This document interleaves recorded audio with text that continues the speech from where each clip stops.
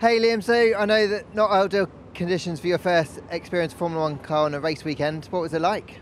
It still was a crazy experience. It's unfortunate we didn't get to run the softs at the end because I think I had a nice sort of 10 laps or so to build up on the hards and not over push. I was just getting used to it and was really ready to go and actually have a proper push on the softs. So a little bit disappointed not to do that, but still a crazy experience. It was super nice to drive. The limit is so much further than you're ready for with these cars. So definitely took a bit of time, but yeah, really appreciative to Red Bull and AlphaTauri for giving me this opportunity.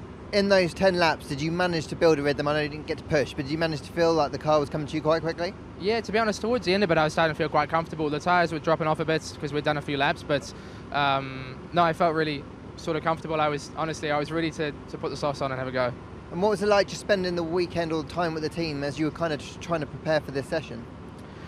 It's been really, really cool, honestly. It's a crazy step up, one that doing this I think really helps us drivers, junior drivers, to be ready for that step if it eventually comes, because it's so much more advanced, a lot more time that goes into getting us ready and preparing. The cars are a lot more complicated, so for us as drivers, it's taken me quite a while to get my head around it, and I was honestly all last night going through driver manuals, just making sure I was fully ready to operate the car. But yeah, just a really cool experience. Did you have a chat to Pierre or Yuki beforehand just to get some sort of tips or hints? Yeah, to both of them. Obviously, I know Yuki from a few years ago being teammates, and spending a bit of time with Pierre this weekend as well.